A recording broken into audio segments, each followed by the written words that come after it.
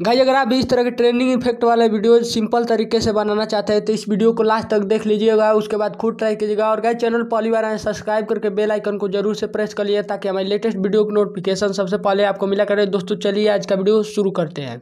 Guys इस तरह की स्टेटस वीडियो बनाने के लिए आपको एक ऐप की जरूरत होगी जिसका नाम है एवी प्लेयर। दोस्तों हमने जो है प्रो एवी प्लेयर प्रो का यहाँ पे वीडियो डिस्क्रिप्शन बॉक्स में लिंक दिया गया है। अगर आपके पास ओल्ड वर्जन है तो उसे अनइंस्टॉल करके इसे इंस्टॉल कर लीजिए। ये बिल्कुल फ्री ऐप है और बढ़िया परफॉर्मेंस करता है। तो हमने इसे ओपन करना है। ओपन करने के बाद यहाँ से आपको अपना सॉन्ग सेलेक्ट कर लेना है। तो सॉन्ग सेलेक्ट करने के बाद इस थ्री डॉट पे क्लिक कीजिए। उसके बाद यहाँ पे थर्ड ऑप्शन विजुअलाइजर पे क्लिक करेंगे तो आपके सामने कुछ इस तरह का इंटरफेस शो होगा।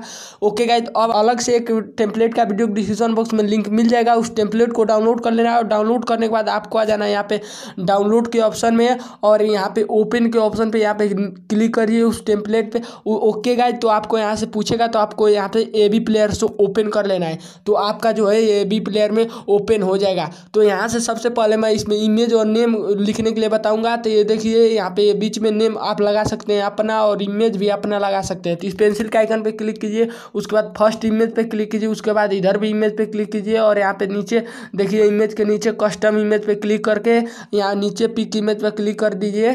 क्लिक करने के बाद इस इमेज का वीडियो डिस्क्रिप्शन बॉक्स में लिंक है, आप चाहें तो इससे भी बना सकते हैं या फिर अगर आपके पास इससे भी बढ़िया बेस्ट इमेज है तो आप उससे सेलेक्ट कर लीजिएगा। तो मैंने यहाँ से इसे सेलेक्ट कर लिया मैंने। उसके बाद बैक आइए, बैक आने के बाद आपको यहाँ पे आ जाना है कंपोजिशन 2 के ऊपर जो टेक्स्ट है इस पर क्लिक करना है। फिर यहाँ पे रियंस पे क्लिक कीजिए, यहाँ पे टेक्स्ट पे क्लिक करना है और यहाँ पे भी नीचे टेक्स्ट पे क्लिक करके आप अपना नाम या फिर अपने चैनल का नाम लिख लीजिएगा। तो मैं यहाँ से अपने चैनल का ही नाम लिख लिया। लिखने के बाद तो आपको यहाँ से कलर का भी ऑप्शन मिल जाएगा, यहाँ पे टाइप फेस का भी ऑप्शन मिल जाएगा। टाइप फेस मतलब आप इसका फॉन्ट चेंज कर सकते हैं, कलर पे जा करके इसका आप कलर चेंज कर सकते हैं। तो मैं बैक आ जाता हूँ, मैं वाइट ही कलर रहने देता हूँ।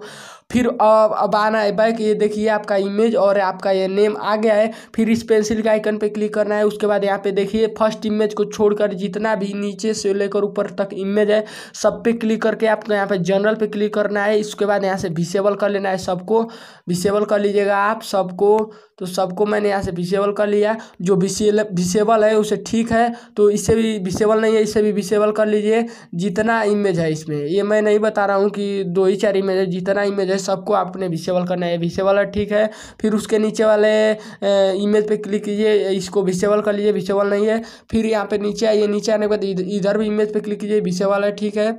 ओके गाइज अब हमने ये देखिए कंपोजिशन के ऊपर 3 इमेज का ऑप्शन दिया गया है, ब्लर इफेक्ट के नीचे से 3 इमेज का ऑप्शन दिया गया है। तो हमें जो है बीच वाले इमेज पे क्लिक करना है। उसके बाद यहाँ पे देखिए यहाँ पे आपको आना है इमेज में आने के बाद यहाँ पे कस्टम इमेज पे क्लिक कीजिए। नीचे पिक इमेज पे क्लिक करके आपको एक ये जो स्मोक है इसको डाउनलोड कर लेना है, लिंक है वीडियो डिस्क्रिप्शन वो, तो इसको सेलेक्ट कर लीजिए आप। सेलेक्ट करने के बाद ये देखिए आपका इधर साइड में जो है इफेक्ट आने लगेगा। फिर यहाँ पे बैक आइए, बैक आने के बाद उसके नीचे वाले जो है इमेज पे क्लिक कीजिए। उसके बाद यहाँ पे कस्टम इमेज पे क्लिक कीजिए। फिर यहाँ पे पिक इमेज पे क्लिक करके फिर उसी स्मोक को आपको यहाँ से सेलेक्ट कर लेना है। तो सेलेक्ट कर लीजिए। सेलेक्ट करने के बाद यहाँ से आपको आना है बैक आने के बाद गाइज आपको आना है यहाँ पे नीचे आने के बाद ये देखिए 3 बार्स का ऑप्शन है। तो सबसे फर्स्ट वाला बार्स पे क्लिक कीजिए, जनरल पे क्लिक करके आपको यहाँ से डिसेबल कर लेना है। डिसेबल करने के बाद उसके नीचे वाले बार्स पे क्लिक करके उससे भी डिसेबल कर लीजिए। फिर बैक आइए, बैक आने के बाद उसके नीचे वाले बार्स पे क्लिक करके इससे भी डिसेबल कर लीजिए। तो आपका यहाँ पे जो है ये देखिए आप, मैं थोड़ा सा सॉन्ग बजा करके आपको दिखा रहा हूँ, ये देख रहे हैं गाइज। अब हमने इस स्टेटस को सेव करना है तो इस डाउनलोड के ऑप्शन पे क्लिक करिए। उसके बाद यहाँ पे चूज परसेंटेज पे क्लिक कीजिए और यहाँ से आपका मोबाइल फ़ोन जितना क्वालिटी से सेव कर सकते हैं उतना कर लीजिएगा। तो यहाँ से आपको अपने मोबाइल क्वालिटी के हिसाब से सेलेक्ट कर लेना है। फिर नीचे एक्सपोर्ट के ऑप्शन पे सिंपल तरीके से क्लिक कर देना है। तो जब क्लिक करेंगे आपका स्टेटस जो है सेव होने लगेगा। और गाइज अगर आप भी मेरे जैसे अच्छे टेम्पलेट बनाना चाहते हैं एवी प्लेयर में तो उसका भी मैंने वीडियो बना दिया है, आई बटन पे लिंक है और इन स्क्रीन पे भी एक लिंक है, तो आप उसे देख लीजिएगा, आपको भी समझ में आ जाएगा कैसे बनता है। और गाइज वीडियो को अभी तक लाइक नहीं किया है कर दीजिए और शेयर कर दीजिए अपनी दोस्तों के साथ। तो दोस्तों मिलते हैं नेक्स्ट वीडियो में, तब तक के लिए जय हिंद, वंदे मातरम।